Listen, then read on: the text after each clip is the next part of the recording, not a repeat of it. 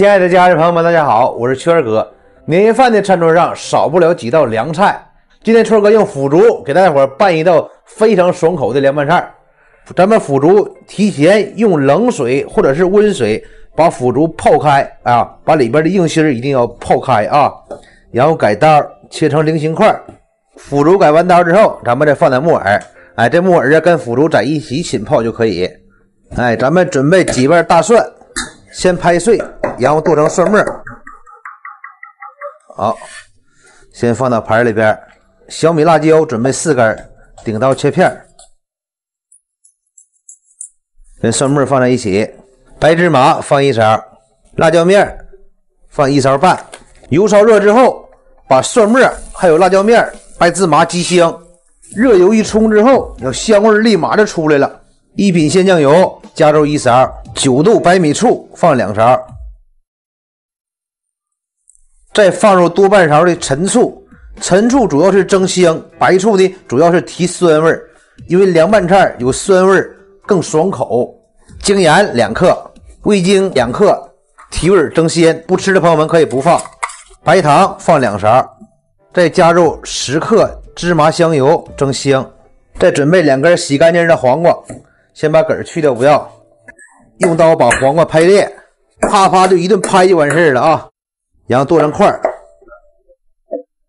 水烧沸，咱们把腐竹和木耳焯烫一下啊，因为木耳它也属于菌类，凉拌之前必须得煮一下啊。木耳和腐竹下锅，水烧沸了，煮20秒就可以啊。然后咱们把腐竹和木耳捞出来，然后放到冷水盆里边，把木耳和腐竹投凉。咱们把调味料搅拌均匀，搅拌融化。拍好的黄瓜，先放里边。木耳和腐竹自然放凉后，也放入里边，然后再放入香菜段，提前炸熟的花生米，然后翻拌均匀。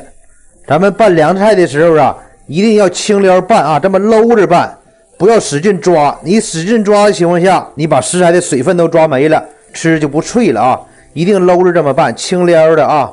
翻拌均匀之后，咱们装盘。